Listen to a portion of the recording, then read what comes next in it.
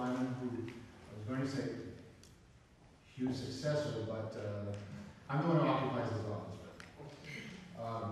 Putting together a program to properly set up a memorial to a man like Hugh Cooper was not only daunting, but I thought it was going to be an impossible task until all of you helped to move this along by sending such great tributes, such wonderful memories. And so, if there's anyone to thank for this tribute, it's all of you. So, please take my heartfelt thanks for that. The passing of Lewis Hugh Cooper hits home every time there is a bassoon event in this hall now, because as all of you who were his students remember, if there was a bassoon event here, Hugh and Nan sat right back there, and everyone knew that they would be there. And strangely enough, about a month after his passing, this hall was redesigned. And so those very chairs that they always sat in are now no longer there. So for once, coincidence is also appropriate. We have so much music for you tonight and so many memories that that's all I want to say, other than to introduce my colleague Mark Clague from the musicology department here, who also was a bassoonist, and one of those prime examples of the kind of student that Hugh wanted, that would do more than just bassoon and ended up succeeding at that as well. So Mark Clague.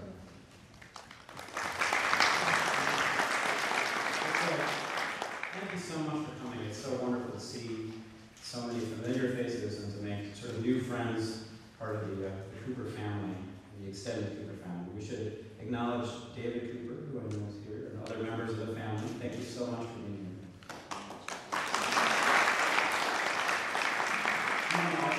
So we can see you all right to stand up. All members of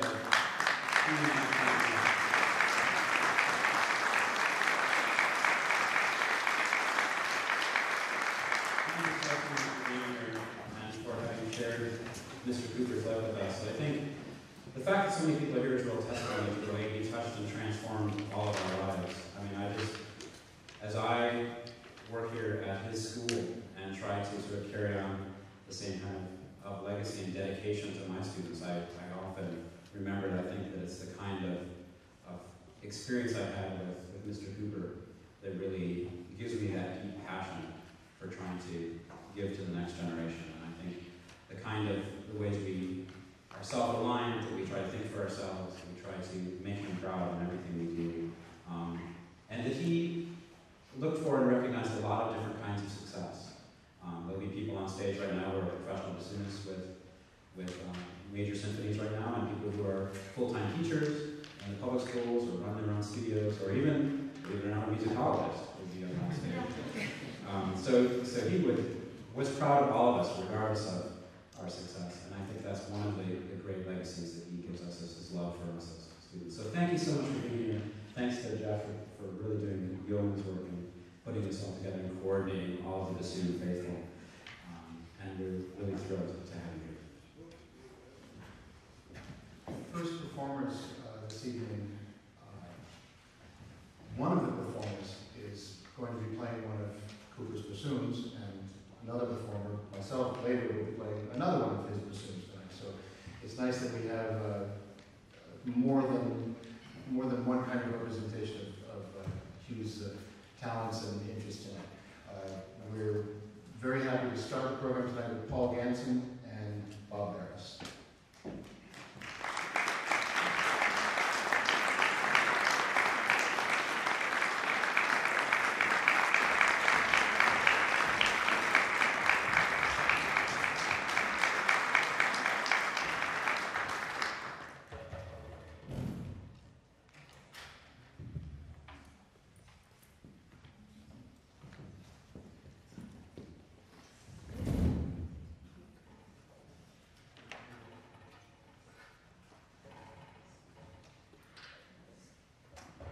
I'd like to say just a few words to help put things into perspective and in some ways to bring things full circle.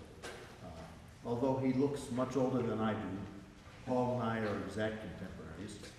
We both grew up in Detroit.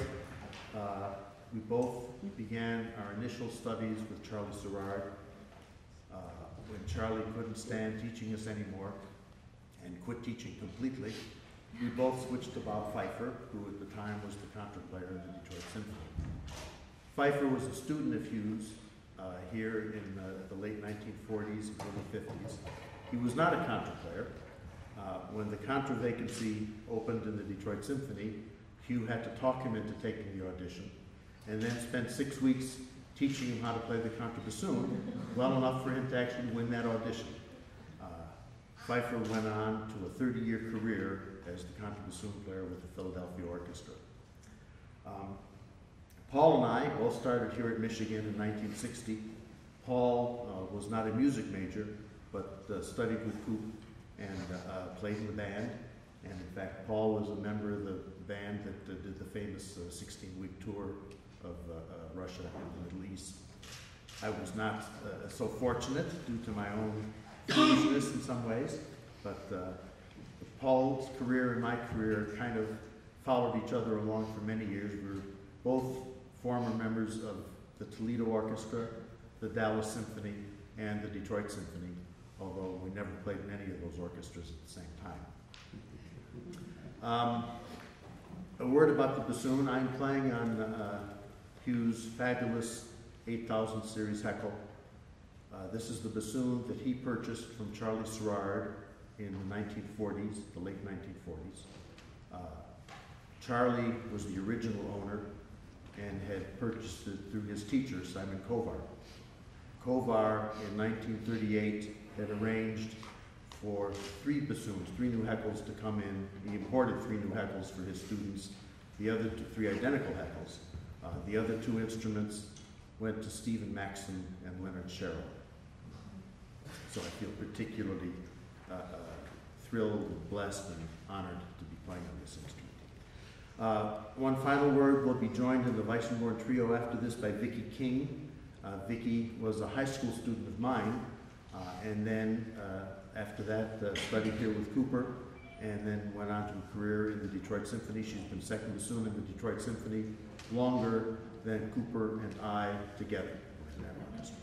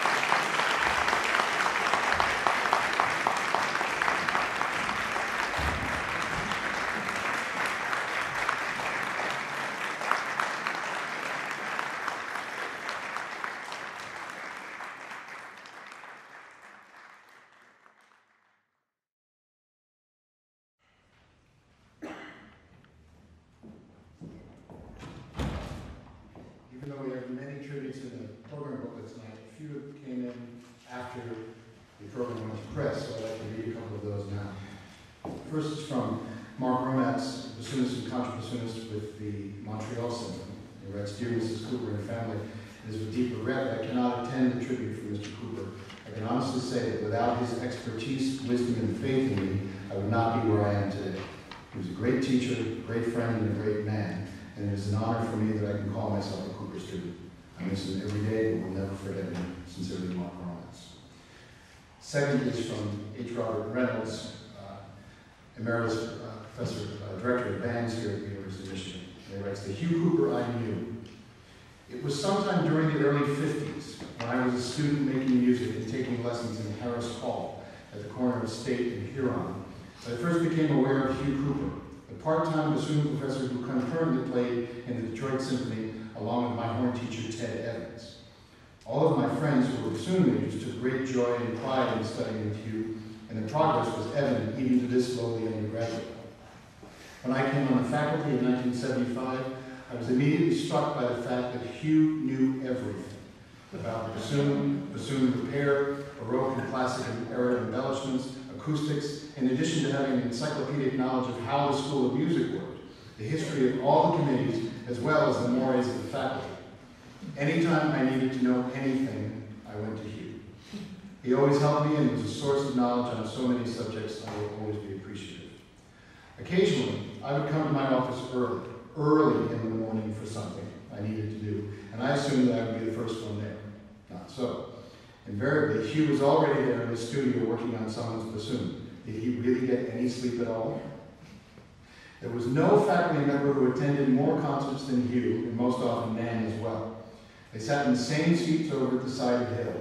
They were there to support the students and I appreciated it greatly. It became evident early on that Nan especially liked marches. And often, when we performed marches, I would make sure that Hugh let Nan know that marches would be on the concert. If they weren't, I heard about it, always with a smile. But I knew what was expected, and I tried to comply as much as possible, but not enough for Nan. I miss Hugh very much, and am in his debt for all that he gave me in support, knowledge, and affirmation. His students to this day speak of him in reverence, and justly so. He has provided a terrific example for all of us to follow. Sincerely, Bob. Next performer is Yoshi Ishikawa from the University of Colorado.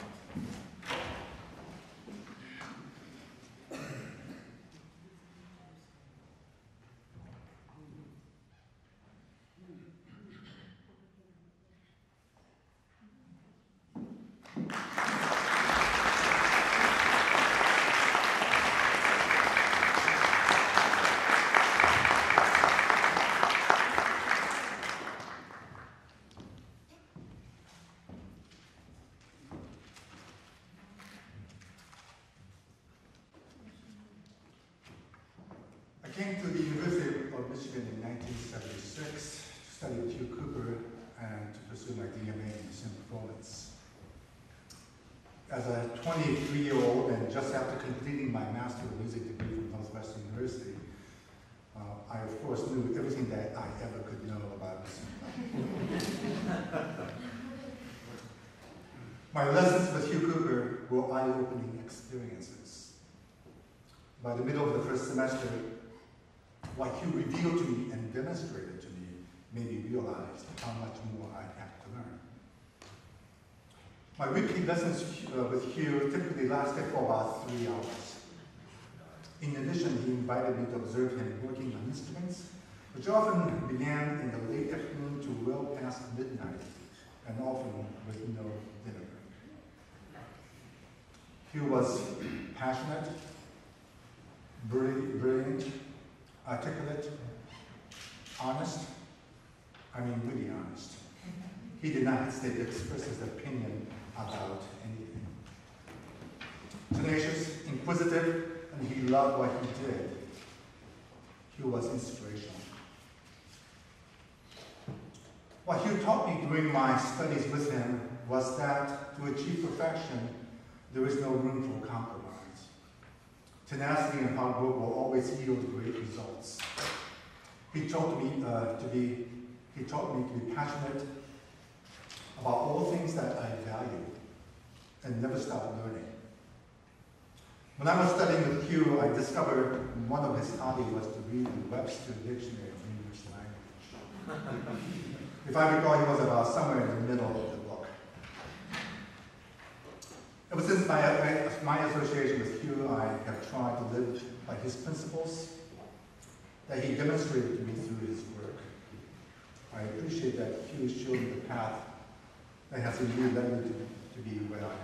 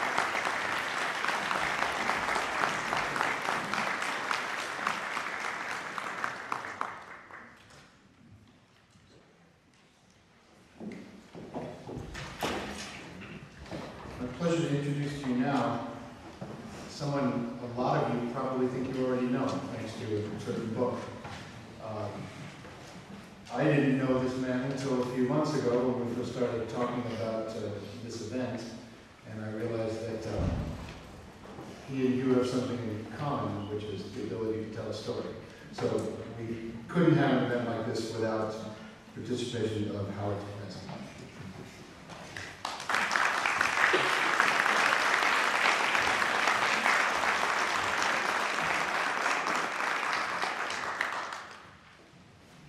I'd like to thank Professor Mark Clague and Professor Jeffrey Lyman for making it possible for me to speak with you tonight.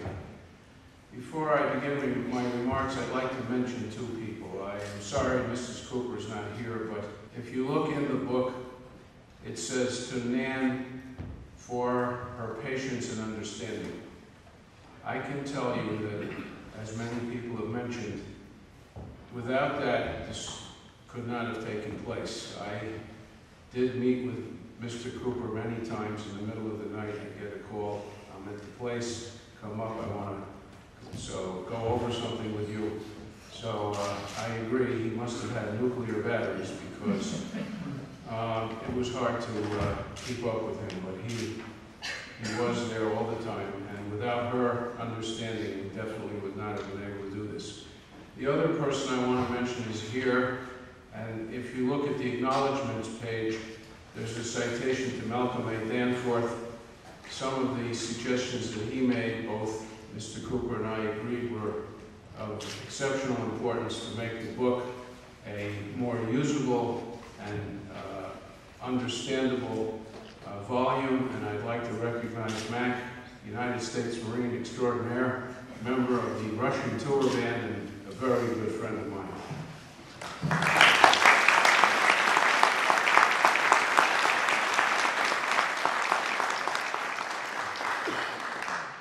I was fortunate by good luck and by circumstance to know Lewis Hugh Cooper in a way different from most of his students. And I would like to share some of the impressions as I had come to know this extraordinary man. Hugh Cooper was a titan, a bolt of lightning from the blue, who electrified everyone whom he encountered. First and foremost, he was a great musician, a legendary teacher, and in addition, he was a scientist, a mathematician, a businessman, a scholar, and a labor union representative for the Detroit Symphony. All of us who knew him thought he knew everything and could do anything. Hugh Cooper believed that most of the matters he encountered could be reduced to math and science. On one occasion, while giving instructions on the proper method of foot tapping, he wrote out a time and distance graph to show when and exactly how to move your foot. He also had a very set formula for the ideal reed measurements, with plotted depth gauge readings in thousandths of an inch at each longitudinal eighth inch on his reed blades. The design of the Cooper bassoons, for which he was famous, also resulted from the distillation of measurements for many of the great bassoons around the country, which were being played in the major symphony orchestras of the time. Mr. Cooper, on one occasion, showed me the plot graph for each of many bassoons and the summary graph blueprint with his final measurements of the bore for the Cooper bassoon. While Professor Cooper gave the impression of being a perfectionist, in actuality, he pursued excellence through thorough preparation in an effort to reduce the probability of an error to a vanishingly small number. This yielded the optimal result for the performer and the listener. Lewis Hugh Cooper was a hard man to please. However, his passion was always for his art and for the success of his students and his colleagues. This was a man of unusual energy and intellect who was always on the move and expected regular progress at all times. One could not be idle around this fellow. Mr. Cooper had a very special way of reducing major concepts down to short statements or sayings, of which I will give you a few examples. About preparation and sufficient think time, he said, "Do not today that which can be done tomorrow." On good business practice, he would say, vacillating prices are the best way to lose customer confidence. Regarding performance, especially on the bassoon, he believed that job number 1 was get the note, job number 2, do something with it. On the subject of long-term investment, his thinking was stocks, bonds, and paper investments could not be trusted. Only hard assets would give reliable results. His own solution was buy 2 Heckel bassoons each year, put them away, and then you would have the financial security you needed for retirement. Regarding personal primacy, Mr. Cooper felt anyone who maintains his superior position by utilizing a secret will not remain in first place very long. I would like to share with you 2 personal experiences which will give a glimpse into Mr. Cooper's humor and insight. Sometime in my second year of bassoon study, I went, as I normally did, to take my lesson and play my assignments. It must have been an off day. I was a good clarinetist and a promising bassoon student, so I thought. At some point, Mr. Cooper stopped me and said, "Get the heck out of my office and don't come back." He said he was tired of listening to mistakes and I was wasting his time. If I ever did come back, he didn't care what I would play, but it better be right. I had never been the same person since that day.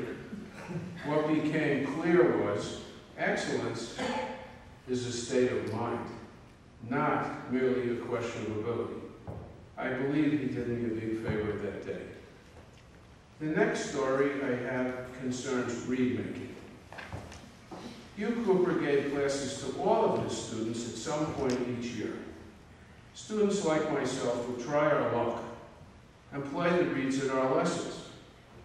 Mr. Cooper would then comment on the quality and craftsmanship of our handiwork.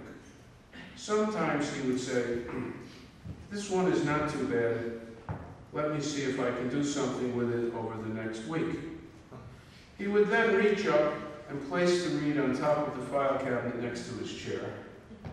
And usually that was the last I ever saw of that reed. One night, while I was a resident at South Quadrangle, I received a call at about 1:30 a.m. from a worried bassoon student. He needed a reed right away for a recital. Would I make one for him? I said, "Ask Cooper to help. His are the best reeds there are." This fellow then proceeded to tell me that the University of Michigan Woodwind Quintet had played a concert at Rackham Hall that evening, and he went back to see Mr. Cooper after the concert. Mr. Cooper told this fellow to call me. He said that he had been using my reeds for over a year.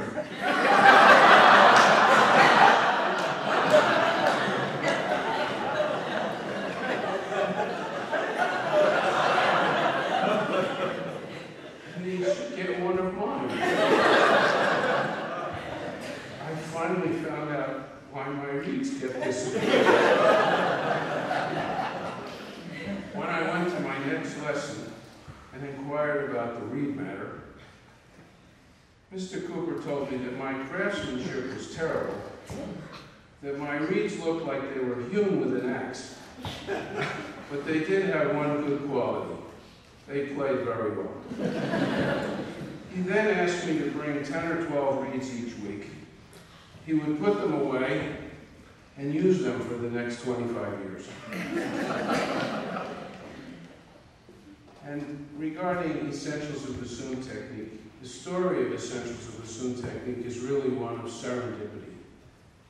As a transfer student from LS&A to the music school, after 4 years in chemistry and 4 years as a clarinetist in the University of Michigan Symphony Band, I made an arrangement with the admissions office whereby I would not have to take any secondary instrument which I could pass off with an audition. That summer, I studied what I could, with the help of my father, and passed off the trumpet, trombone, oboe, and the flute. When I got to the bassoon audition, and after playing for Mr. Cooper, he said I was doing everything incorrectly, and in a clear conscience, he could not pass me out of the bassoon. He did, however, recommend that I take private lessons on the bassoon with him. Fortunately, I was able to accomplish enough in one semester so that he agreed to my request to change my major instrument from clarinet to bassoon. Because I had to make up for the 10 years of lessons I never had, I needed to write down all the new fingerings in order to remember everything I had to know. Having been inspired to continue my master's degree, one of the required courses was instrumental methods.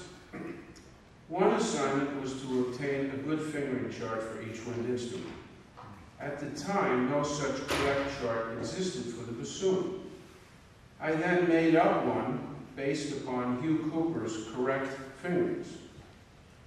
As a 7th year student, I was not shy, and I asked Dr. Emil Holtz, our instructor, if this chart would be useful for the class. He said it definitely would be, and I made some ditto copies for him to distribute.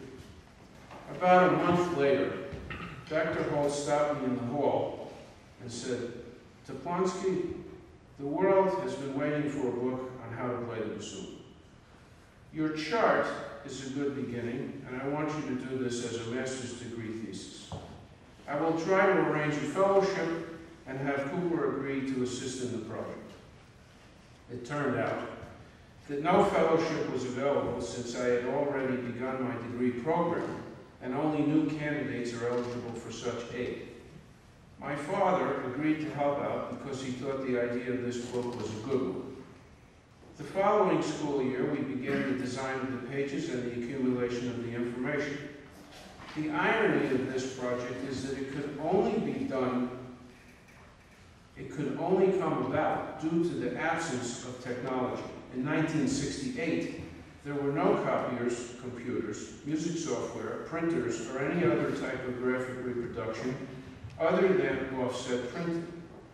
All of the artwork was done by hand, including the notes and dots on each page, and each page was offset printed separately. The huge expense of more than $10,000 in 1968 currency required that the book be published and sold to defray the cost. Today, because of technological advances, there would only be 6 copies in existence. 1 for the teacher, 2 for the student, 2 for the library, and 1 for the department. This volume would have never seen the light of day and would be lost forever. This project was not an easy task. Hugh Cooper and I had some disputes from time to time, but they were all resolved congenially, and Essentials of Bassoon Technique is now completing its 40th year. Mr. Cooper believed that this book would change the bassoon world. Prior to the advent of Essentials of Bassoon Technique, a bassoonist needed 25 years to accumulate the necessary information to play a complete repertoire presented by a major symphony orchestra. Bassoonists of the day would share fingerings with each other and keep them in a notebook nearby at all times.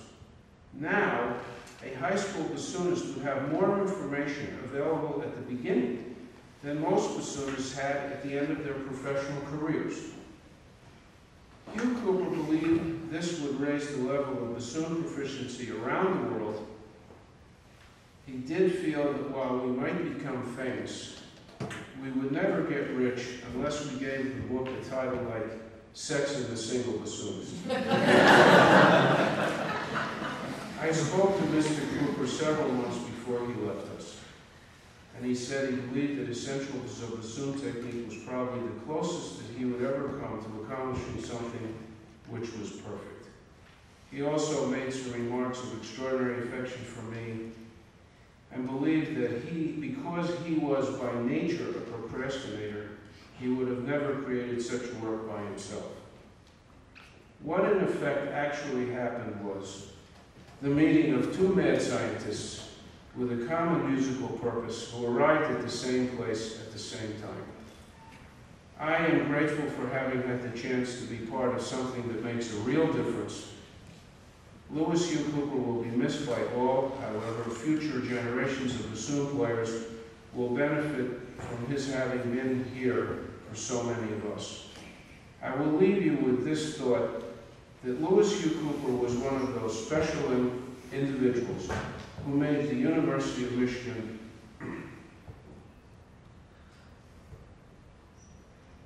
one of the greatest places on earth. Thank you.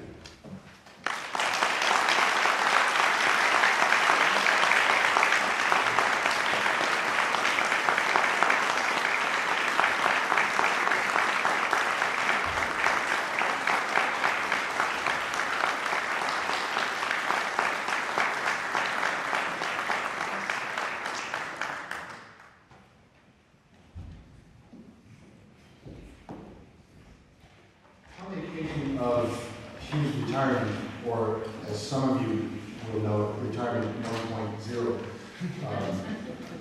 A remarkable project was initiated by some of the alumni, and that was to commission University of Michigan composition faculty member Leslie Bassett to write a set of fantasies on orchestral excerpts. And they have not only provided a great tribute to you, but they've become part of the standard repertoire now.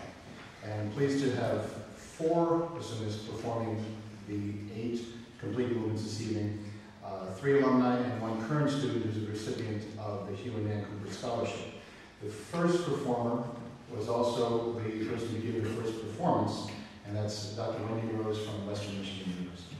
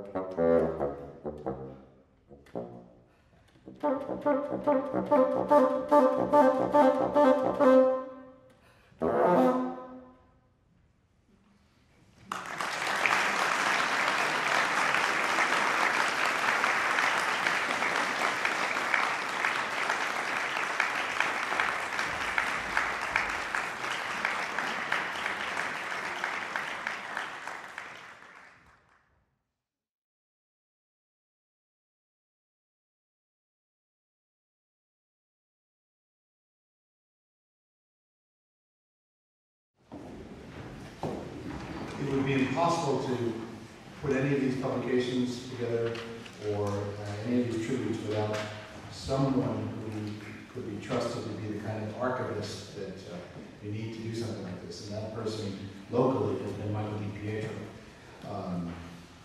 Right from the moment of his passing, Mike got in touch with me with photographs, with background information. So we all need to thank him for that. And there are many people on this program with DNA after them. Michael's a real doctor, the kind that we really go to at other moments. So please welcome Michael.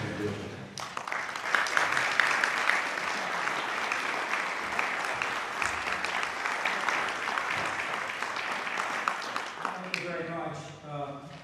If I don't pull this off, I can't blame it on Reed. Anyhow, I'm deeply honored that I've been asked to speak at this very important event about one of the most important bassoon teachers in the 20th century. Here in the presence of his esteemed former students and colleagues. Hugh Cooper was a teacher to me, although I was much older than his usual students. At the time when we did some work together, I was already on university faculty, and we became friends very quickly. Hugh was a person who believed in commitment, as I think is evident in his multiple long and cherished affiliations. First of all, his 60-plus years of marriage to Nan, someone whom we're also fond of. His equally long, faithful service and loyalty to the University of Michigan, which I think numbered approximately 52 years as an active faculty, and another 10 years as an emeritus professor, which time he was also quite busy, still working on bassoons that he could see and helping us. He helped really anyone who asked him. His 20-plus years or so performing with the Detroit Symphony, plus his probably 50 or so years working on bassoon design and manufacturing with the Puchner Film in Germany, with their distributor Fred Merrick and the custom music locally. You had two very large families, and in this event, they come together to celebrate his life and his accomplishments. You and Nan are the only people I've ever met whose family encompasses 5 living generations. I've never experienced a family like that. It's truly amazing. Yu's family of students, colleagues, and associates is equally large and spans the globe. So he's blessed with these 2 large families who cared so much for him and learned so much from him. Now, for a few brief reflections, some of these have been published already in the IGR's tribute to Coop. And these are really my reflections. If there's something that isn't quite right, the blame is on me. I first heard of him in 1962 as a high school student in upstate New York, and I used to read about the Cooper bassoon and learn the name of Hugh Cooper in magazine Instrumentalists. Fast forward way now to 1988, and this is, I call this episode my introduction to the IDRS. I'd already been in Ann Arbor and the University of Michigan Medical Faculty for 6 years, and I decided to get back into playing bassoon after an 18-year hiatus. I phoned you, who invited me to his studio here in the music building. Immediately, he was receptive, warm, open, and cordial, and it's as though we had been lifelong friends. Within about 5 minutes of my arrival at the studio, he told me about the International Double Reed Society, gave me a few back issues of the double reed, which he had on hand, along with an IDRS application. I think I joined that week. This little episode is called Short Visits. My wife and I learned quickly that a drive over to see Cooper a few minutes would usually last till quite late. He was a fountain of knowledge about many things, and he always was willing to share and to help, so my wife didn't have to bother to keep waiting up for me. The perfectionist in Hans Menning. Coop always spoke with such reference about Hans Menning, the legendary woodwind repair person in Philadelphia. And a few years ago, you told me that one of his proudest days was when Menning looked at a bassoon that he'd been working on, that you had worked on. I don't know if he prepared it, voiced it, combination. And Menning just looked up and said, this is great work. He said, there's nothing else I can do to improve on it. And when Coop told me this story, even though it was 50 years later, it was very moving because he had a lump in his throat. And when he told me this story, he was so proud of this official blessing that I received from Menning. And you could really see that it still touched him after a half century. The road trip. Great memory I have is when I drove you from Ann Arbor to Madison, Wisconsin for a double reed meeting a few years back. Alvin Sweeney, who's a friend of mine, another fairly well-known double reed repair person, heard that I was going to be driving Coop, and he is a great admirer of you, Cooper. He told me, bring a tape recorder, turn it on, and just let Coop talk for the whole thing. Well, I didn't have a recorder to bring with me, but it really was the fastest drive I ever had over such a fair distance. I never exceeded the speed limit, even had a traffic jam outside Chicago, but Coop was just such a fountain of knowledge, and I tried to soak up everything that he said on that trip. When it got quiet, Coop I just asked him another question, and he was off again. And later on, I wrote down as much as I recall, and those of you who know me, I pretty much take notes on everything, and that's how I got all this information. I had, in preparation for this road trip, I had dubbed a cassette of the first movement of the Mozart Bassoon Concerto. I had 8 different renditions, 8 different artists, and we listened to it while we were driving. And we had played a little game. I didn't tell Coop who each one was. And he really enjoyed listening to it. He made critiques. He didn't know who was performing, but sometimes he did figure out what country the person probably was from or what era it was probably from, based on either how the bassoon sounded or the style with which it was played. Then when we revealed who the artist was, he really enjoyed this little game and talked about it for several years later. Always a student. You was always curious and questioning. I don't think he ever took anything for granted. He always wanted to learn about so much. And I found that much of his leisure reading was about science, which he really loved to discuss with me and with other scientists, physicians, musicians, associates that he had and with whom he had conversations. If you go to the Double Reed site, there's an archive there with audio recordings. And fortunately, we have an interview, a telephone interview by Terry Ewell with Coop, it was soon before he passed away, but we're just so lucky to have that audio archive. And in that, Coop just said how much he expected his bassoon students to ask questions, to try to understand the music, to understand the bassoon, the reed, and to know why things work and why things are done. I think his full-time students can address this more completely, but he really wanted his students to learn how to identify and isolate problems and how to find solutions in a very thoughtful way. I find it very interesting. We heard the story of the book, and it was wonderful hearing all that, but as authoritative as it was, I find it very interesting and very telling that they left some blank pages, because Coop, I think, knew that the answers weren't all in. There's more answers to be found. People find their own solutions, and they purposely left some portions of the book you could put in your own little fingerings. And I think that was very telling about how he thought. I call this little thing analytical. Some claim that if it were possible, and perhaps he did it, hearing Mr. Tuflansky was saying, if it were possible, Coop might have used a slide rule or later a calculator during lessons, as he was a very analytical person. But I thought that his analytical way of thinking was not really an end in itself, nor did I ever think that he was being pedantic. He just never took things for granted or at face value. He was always questioning, and I think this was very much as better scientists are taught to do, and as they do. And Coop used to like, for his leisure reading, as I said, read about scientists and things that they were working on. He wanted students to listen critically, to understand the music of their instrument, recognize the problem, and have an approach to solve it, isolating the elements of the problem, working on it part by part, slowly and methodically. But he knew that success in the end would be judged by the musical result. The proof was in the product. As any great teacher, Coop admitted that it's good students make good teachers. And he knew that. And he said he was very fortunate to have some very good students. The lesson. What I remember, and I think this was his pattern over the years, Coop would sit on your right and have his yellow legal pen and pencil close in hand.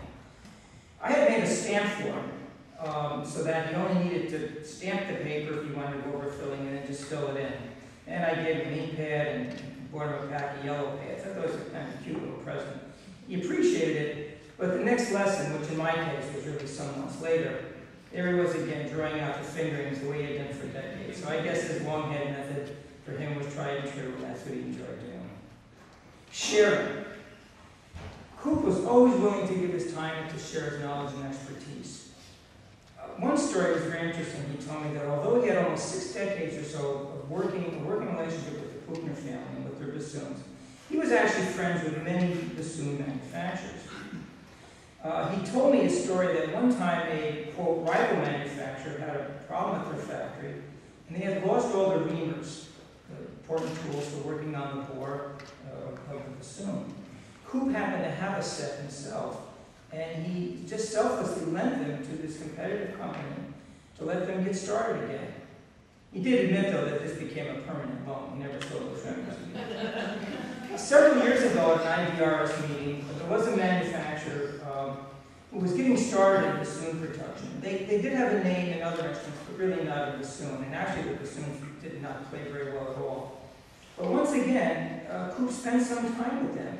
And right there at their booth, made a few adjustments, made some suggestions, which actually were very helpful. And I think just this really shows his very sharing, his nature.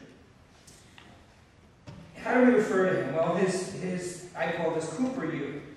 He always referred to himself either as this is Coop or this is you when he called. And for me, at least, that's how he asked to be addressed. You'll notice even this evening that his students always speak with great reverence and very deserved reverence as Professor Cooper and Mr. Cooper. I had some grammatical discomfort because on the telephone I always felt a little awkward when Nan answered the phone and then I said, "Is you there?" It didn't quite sound right. The wink, I'll call this. 3 little instances when you gave me this little telling wink that, like he was letting me on to something. I had been bugging him for a long time to be able to hear him actually play. At the time I was working with him, he didn't play in the lessons. I could listen to those wonderful Mercury Living Presence recordings, and knowing the part, knowing that he was the second bassoonist, I could figure very often in exposed portions what was him. But I really wanted to hear something with him. And finally, he did dig out a tape which he played for me in his house. I think it was the U of M Moving Quintet. This was from many years ago, and there was one portion that had a technical bit with a lot of notes going very quickly, and he just looked at me and gave me the wink, and really he was saying, "See, I could play." This other thing with the wink was regarding a story he told me about the frozen bassoon joint. He said one time he got a telephone call from a parent who was quite frantic because they had this kid's bassoon put together and they couldn't get it apart. Obviously there must have been a change in the humidity or the temperature or something. So he said, "Well, you know, just come over and I'll help you with it." Well, they show up, I think it was a little girl, and he said, and his father was this big guy, must have been a truck driver or something like that. And this guy had tried everything, couldn't get it. Coop just took it and he had it apart in like 2 seconds. And the guy just looked at him, and he said he was almost in tears. He didn't know it was tears because he was grateful, or tears like, why is this guy just half his size able to do this? Coop told me the secret. What he did is he just took it, he put it across his knee, and he just moved it just a couple of microns. It was enough to break the vacuum seal, and therefore it just came apart. So obviously, Coop's knowledge of science and everything fit right in. Finally, the last little link episode is one I've written about, is about the torch. And some of you, if you had him work on your bassoon, and you know he was really an expert on sealing the bassoon and making sure you didn't have any leaks. And one area you can often leak is the bottom of the boot joint. And so he was just looking at it. I really hadn't asked him to do anything, but he decided, let me just have a look at your horn, see what's going on. He did his vacuum test. He said, geez, maybe I can make this a little bit better. Pulls the cup off the boot joint. And he says, well, let's work on this. I'm going to put some paraffin into the wood to seal it. Then he lights up a propane torch. And next thing you know, the propane torch is on my bassoon. So I have a 9,000 heckle, and he's there, and he's frying this thing. But there was the wink again, because he knew what I was reacting. Of course, I didn't trust him. But he knew exactly when to pull away. He'd heat the wood, and then the paraffin on the spatula would go right in. But obviously, he'd done this several times, and it was something to see. Finally, teachers and students. I always thought that Coop was a very modest person. He knew what he knew, and he knew that he knew what he was doing, and that he was successful as a teacher. Yet, as I said before, he always acknowledged that it's good students that make good teachers, and so he didn't want to take, too much credit. Finally, in closing, I think Coop would have liked seeing everyone at this event, although I think he might have felt a little uncomfortable about being the center of attention. And I think his students, the long longevity and future of the book, his writings, which are now even more so being compiled into other books by former students, this will all ensure that Coop's enthusiasm about music and about the bassoon will live on. Those of us who knew him personally are very fortunate. The University of Michigan is very fortunate that he was and will remain one of its own. Thank you.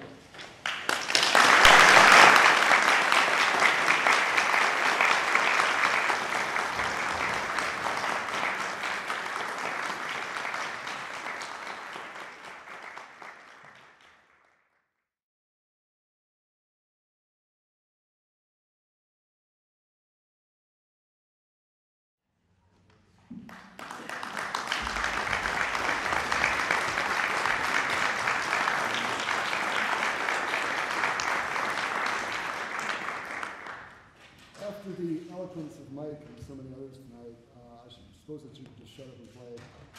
But I do have to mention that Professor Cooper coached me on these pieces before my performance of them at the International Double Lead Society's Conference in Melbourne, Australia, several years ago, as he so kindly did for all my performances.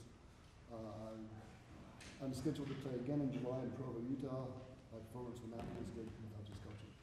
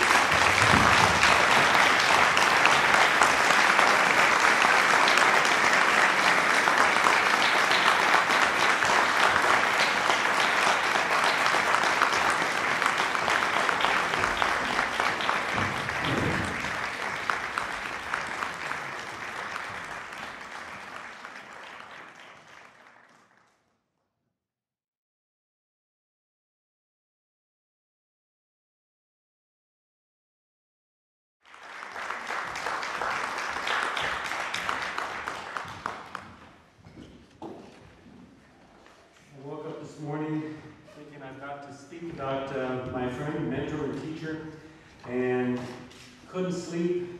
Woke up and talked to my daughter this afternoon and said, God, I hope I don't babble. I'm worried about babbling here because I'm not really certain what to say that hasn't already been said.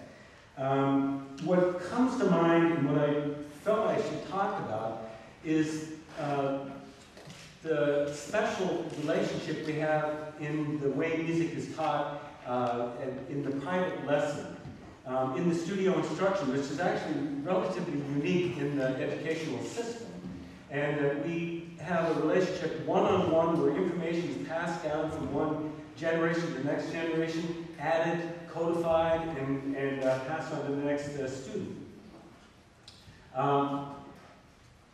When I thought about Hugh, that's kind of what I wanted to talk about. There'll be a few other little things. I'll try not to make it too long. When I think about a good teacher, I think that it goes much more beyond just the dissemination of that information, passing things down, needing to inspire, and all of those kind of things we all know about. And as I've been teaching for about 20 years now, I think back on my lessons and how he organized his lessons that he gave to me. And listening to his students talk here tonight and at other times when I talk to students, I realized just how much he individually approached each lesson with each student. And he was flexible, he was adaptive, I felt he was genuinely concerned, he was always very highly professional, and I felt there was a loving relationship there too. As I look at his picture on the front of our booklet here, I mean, it says a lot there, and you see him working on an instrument there, his reed desk, for all of us that were fortunate enough to have studied with him. I mean, every time I think about him, especially when I look at this picture, I just have to smile. When I got to the university here, I came from Minnesota, from out west also, And when I landed here in Ann Arbor, it was quote-unquote Cooper country. And that's the way I really kind of felt. I mean, all of the teachers at the state universities here were Cooper students. The local orchestras were all Cooper students. Everybody here was playing Cooper Puchner bassoons. I came in with a heckle, and I really, like I said, I felt out of place, but I was just wondering, why was I playing on this instrument and everybody else was playing on the other instrument? So as we developed our relationship in my one-on-one instruction, my second year here, I was fortunate to have been bassoon TA. And so the summer prior, I put together some handouts that I felt that I should be giving out to my students that I would be teaching. And of course, we needed his approval, so I asked him to look through the handouts, and he liked what he saw, but started making modifications and corrections. And as we worked on that through that next year, and then I went out and took a faculty teaching position, I kept thinking about that whole putting together something and his relationship to that. I thought about the essentials of bassoon technique, and I finally approached Hugh and said, you know, we need to put some of this down into print. This was 1987. As you can tell, the document is still not published. When we talked about doing it, finally seeing Howard Toplansky here for the first time, I remember Hugh talked about that, and stories get changed around. I'm not sure if it's my memory or his memory too, and I'd like to talk to Howard about this a little bit. But when we talked about starting this project, he said, I work fast. I recall that when I worked on the essentials, we worked around the clock, and that Howard would put some of those sheets with fingerings in my mailbox. I picked them up at night, stayed up for quite a bit of the night, modified them, made any changes to them, added some new things, put them back in the mailbox, and we had this cycle going, picking things up, and it got published, and we got done with it very quickly. So when you're asking me to work on something, be prepared to work hard and get this done quickly. We're 20 years down the road here. I met tonight with Mark Clague, and I have a manuscript that is about 168 pages exactly, actually, with 67 diagrams in their illustrations, and we're ready to put it on to a publisher. So, as you know, in a publishing business, that takes quite a bit of time to publish. Number one, we got to get it accepted too, of course.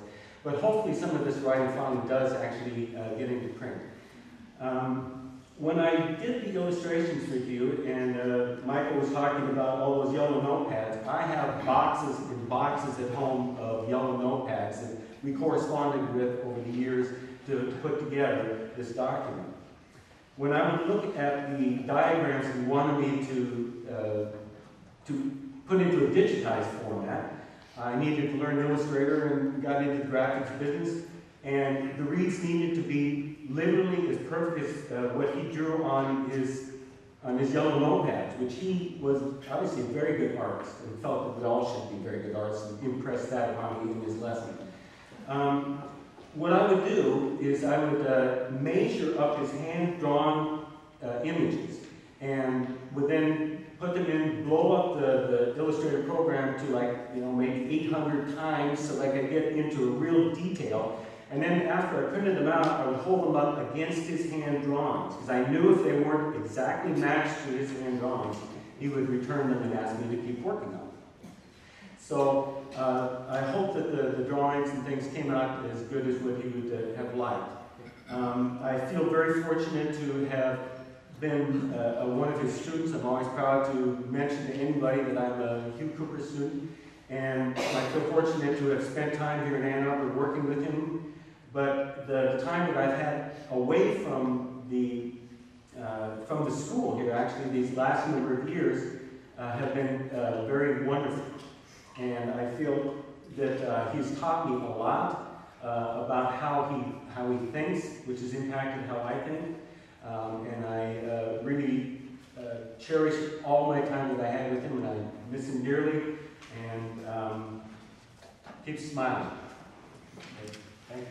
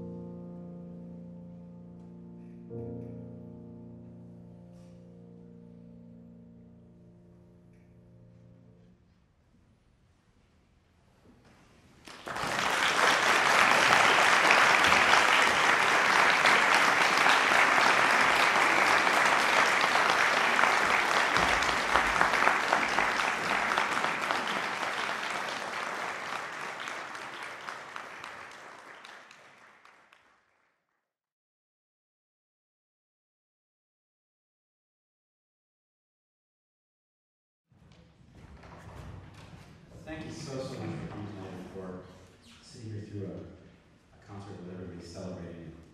And the speeches have been fantastic. I know you would have probably benefited from an intermission, but we really anticipate that the enthusiasm, well, we should have anticipated the enthusiasm. We have a reception right after in the rehearsal hall, which is just down here to the right, once you head out the door. We also have one final speaker, a voice you'll recognize.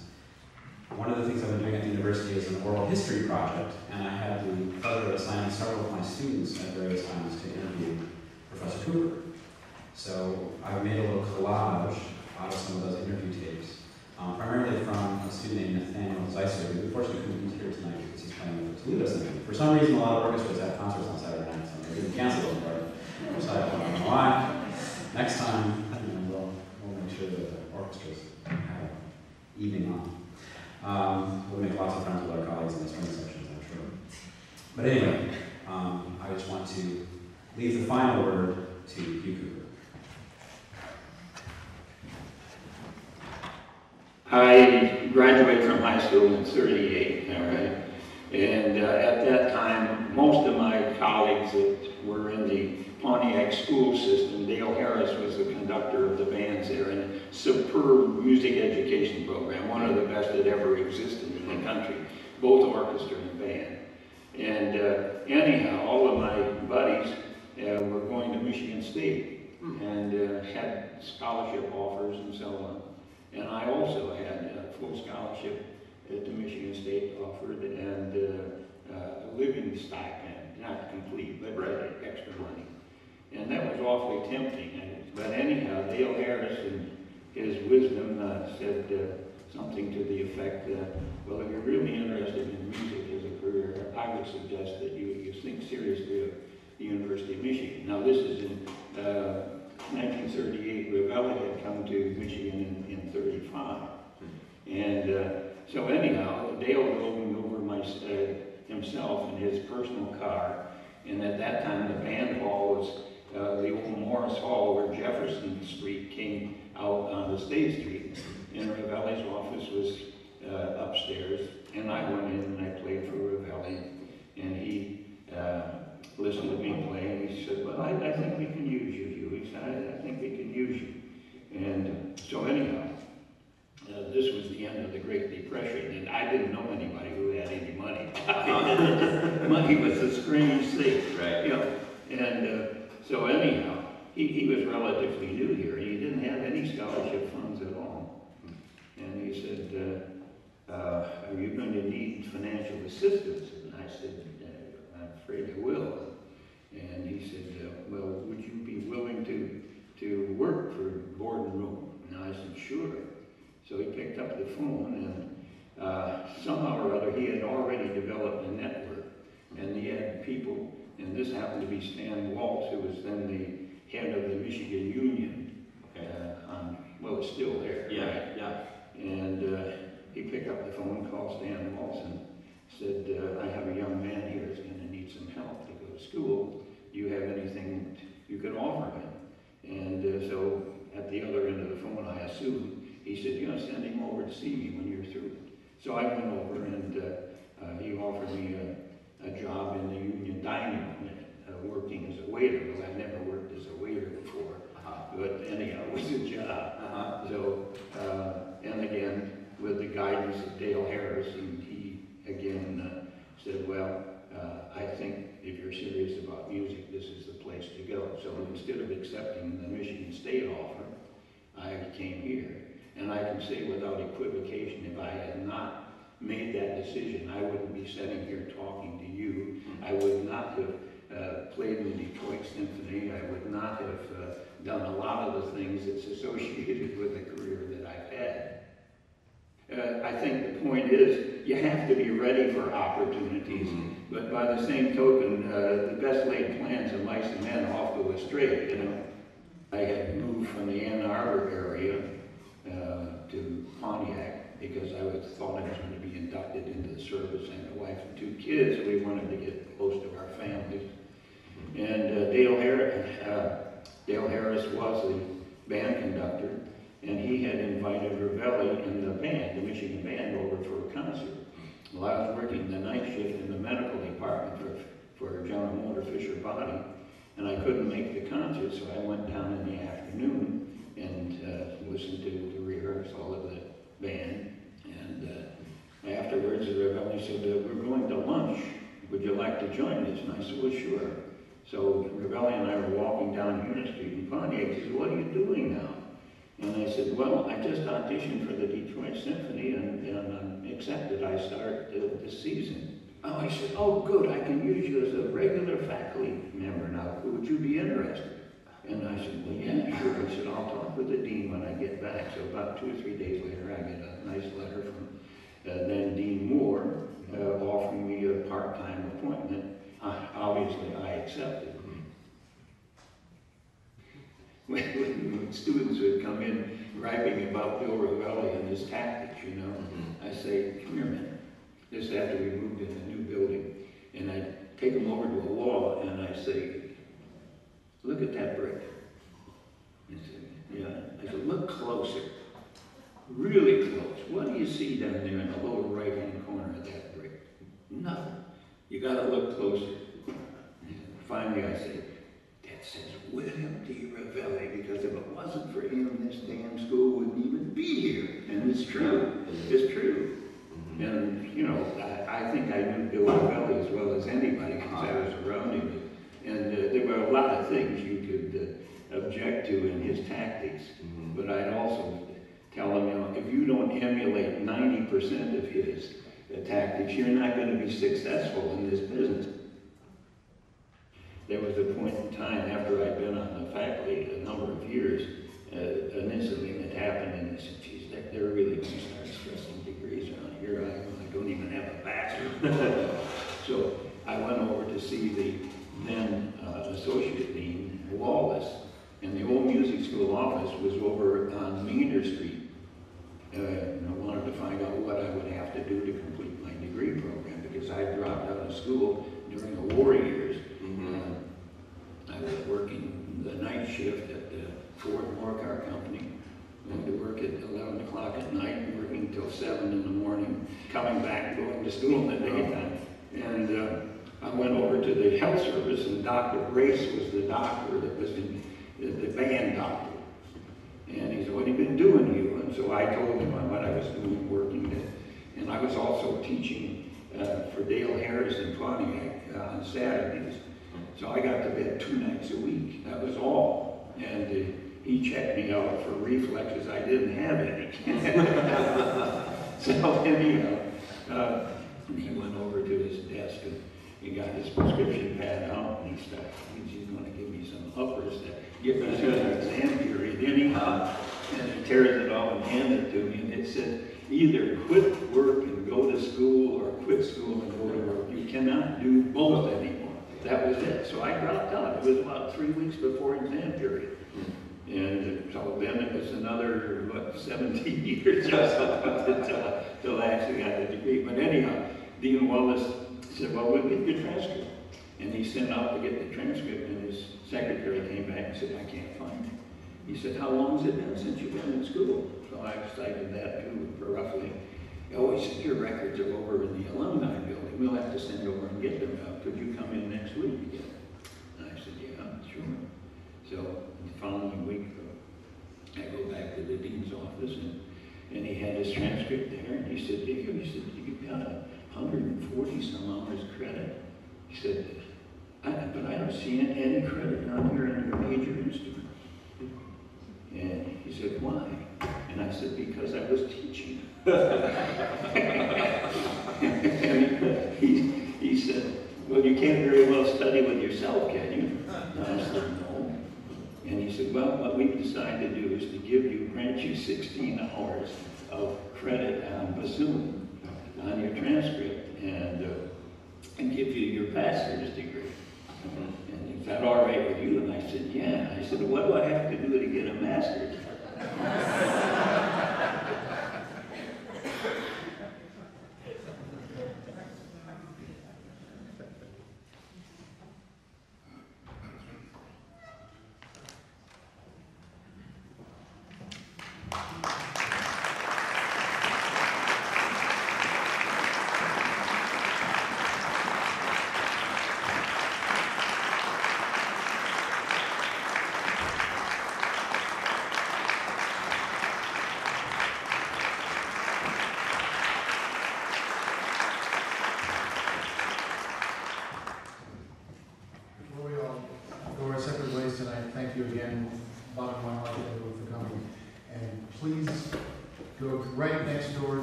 Rehearsal Hall, where we have a reception waiting, and don't forget your name tags, because you will need them. And I thought there was no better way to do the final tribute to Hugh's legacy by showing the next generation with current University of Michigan students.